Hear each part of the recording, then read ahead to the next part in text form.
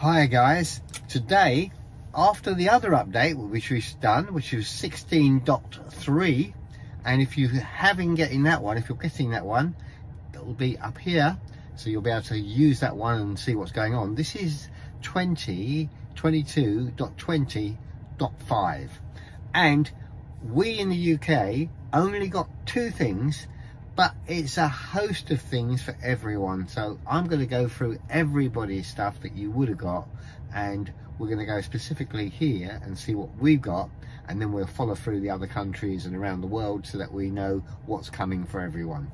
So let's have a look at this then, and we're going to make sure that we go and delve right into it and look at every aspect and see how good it is, and look at it right now. Mal's back talking Tesla.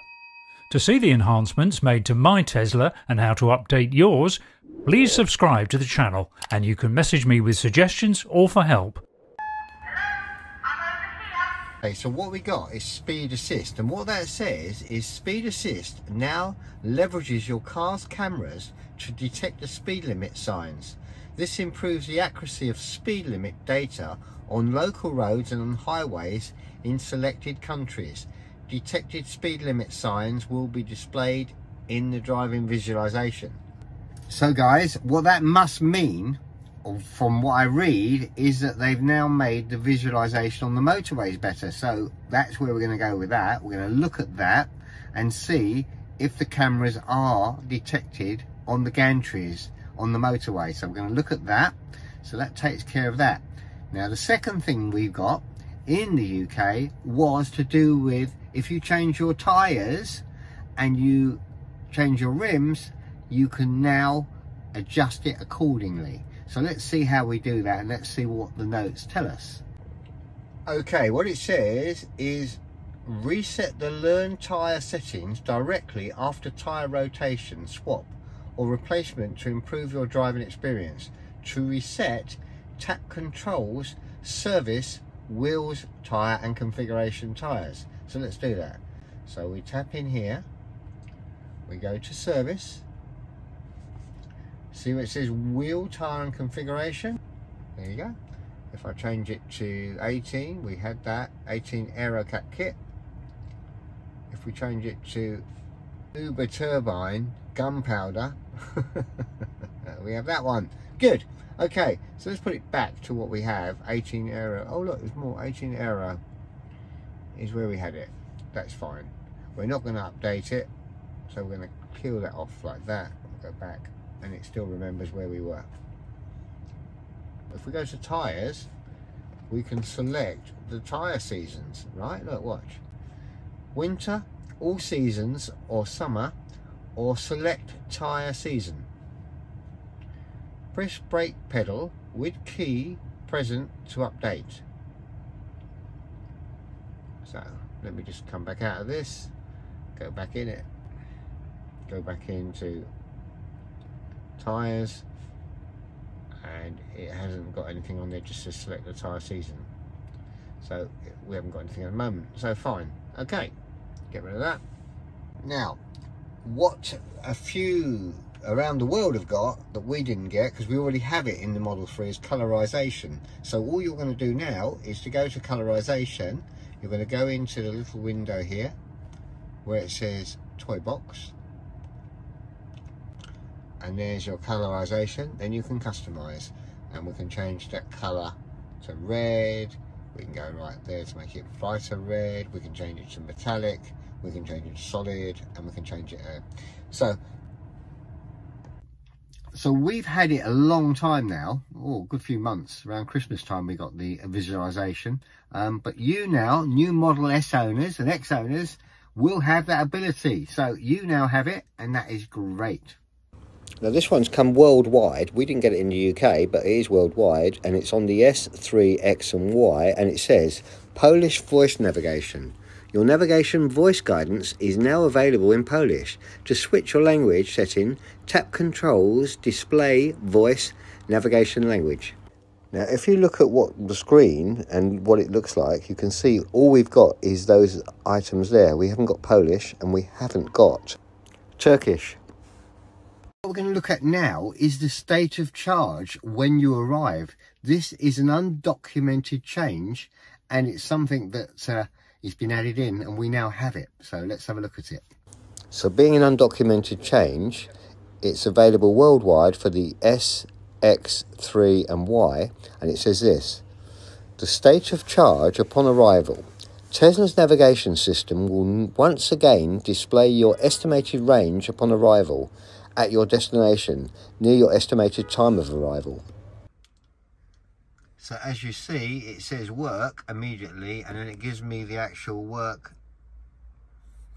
range that's left at that point. So that's good. And I dare say it's only percentage. If we turn it, if I change that to miles, it still only says percentage. So there you have it. It gives you the percentage. It doesn't turn back to miles at that point, so you only have it at 31% for me. Okay, let's look on to the next one. So this is going to be available in the UK, and what it says is on the new Model S, 3, new X and Y, it says seatbelt system enhancement. This enhancement builds upon your vehicle's superior crash protection based upon regulatory and industrial standard crash testing by now using Tesla Vision to help offer some of the most cutting-edge seatbelt pretensioner performance in the event of a frontal crash.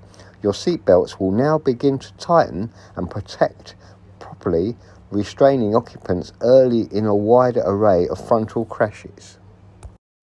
Now obviously, because this is mechanical on my Model 3, which is 2019, it's not going to have that facility. It's probably for the new Plaids and the new S's and X's that are probably electronic. So this is not going to come to us. Anyone that's got an older model won't be getting that. Right, let's move on. Now everybody's going to get this now. I've had it for a while because we had FSD, but you're going to get an actual chime when you go past a green traffic light now. It's going to actually show you that that's changed from green to red, and you're going to see that. So how you get to it is you press on the little icon and you see where it says autopilot there. You hit the autopilot, you scroll all the way up, and just there, green traffic light chime. You put that on, and I'm going to show you, and it looks like this, so you can actually see it here. Okay, sadly we didn't get this in the UK. It's something that's coming on the new S's, the new X's, Y's and 3's. It's all to do with Sentry. They've actually given you a bit better. Let me show you what I mean. So this isn't relevant in the UK, but it says Sentry mode. Sentry mode continuously monitors your car's surroundings while it is locked and parked. When enabled, the car automatically enters the standby state. With its camera and sensor remain powered to detect the potential threat and trigger an appropriate response state alert or panic. To enable Sentry mode, go to the Control, Safety and Sentry mode. If a minimum threat is detected, such as someone leaning on your car, Sentry mode switches to the alert state, displaying a message on your touchscreen indicating the cameras are recording. If a major threat is detected, such as someone breaking a window, Sentry mode switches to panic state. In this state, touchscreen increases to maximum brightness and you receive a notification on your mobile app. To save the video clip captured while in Sentry mode, you must insert a formatted USB flash drive into one of the USB ports beforehand. Sentry mode requires more than 20% battery to operate. If your battery falls below 20% while the feature is active, Sentry mode turns off and you'll receive a notification on your mobile app. This feature only applies to Israel. Sentry mode has been added with some minor modifications to support local laws. No sound when the alarm sounds. If you already have Sentry mode, it will continue to be available as it was before. Okay, this is if you've got the MCU2, MCU3, S3, X and Y, but not applicable in the UK, online radio. Your internet radio service provider has been switched to ethereal sound, providing an improved selection of radio stations and content for your drive. Okay, the next one is for the Raven, Model S and Model X, not relevant in the United Kingdom. Tesla Adaptive Suspension Tesla Adaptive Suspension will now adjust ride height for the up-and-coming rough road section. This adjustment may occur at various locations, subject to the availability as the vehicle downloaded rough road map data generated by Tesla cars. The instrument cluster will continue to indicate when the suspension is raised for comfort. To enable this feature, tap Controls, Suspension, Adaptive Suspension, Damping, and select Comfort or Auto setting. So there was a lot there, wasn't there? But now we're going to take it out. And if you remember from the previous 16.3, the parking was atrocious, parallel parking. So we're going to take it out now. We're going to test the camera system, see how that works. We're going to show you the green light itself, and we're going to show you a few other things now have been added, so we're going to see how they work and we're going to test it. So let's go right into this now. It's better, but it's still too wide. Okay, what you can see from this clip, it's 60 and a little bit under the gantry now. We're going under the gantry, 70, and then we've gone past that, and then it's gone down to 60 again, a little bit nearer. So it's working very quick and very well. So the speed assist, absolutely brilliant, very pleased with it. Green traffic light chime. A chime will play when the traffic light you're waiting for turns green. If you're waiting behind another car, the chime will play when the car advances, unless the traffic aware cruise control or autopilot is active. When traffic light and stop sign control is activated, a chime will play when the car can confirm to proceed through the green traffic light. So is it a gimmick? More likely, really. I mean, it just works, but it's okay. It's just as easily good just watching your traffic lights and go when it says go, not rely on the car. But hey ho, that's how it is. Well, my verdict, the assisted speed assist, absolutely amazing. It works so good that when it sees the gantry, it then changes as quick as they can change it in the control center. It changes instantaneously. So that's brilliant. You won't see it on the gantry though. So if you're looking for the cameras, you don't see that. All you see is it changes. The parallel parking is still rubbish, not good. So I'm afraid that's work in progress. All those that got the other things, I'm really pleased for you. It's the first time that they've actually making it for everyone rather than just for a few. So that's good too. Anyway, I hope you've enjoyed this, and I shall look forward to seeing you on the next one. Until then, don't forget to leave me a comment in the old comments if you've got this new update and you've used it and you found some things that I haven't seen. Let me know in the comments down below. Until the next time, I look forward to seeing you then. I'll be seeing you. Thanks for watching Mal's Back Talking Tesla. You've joined over 1,000 followers worldwide, so don't miss out on the fun. Subscribe now.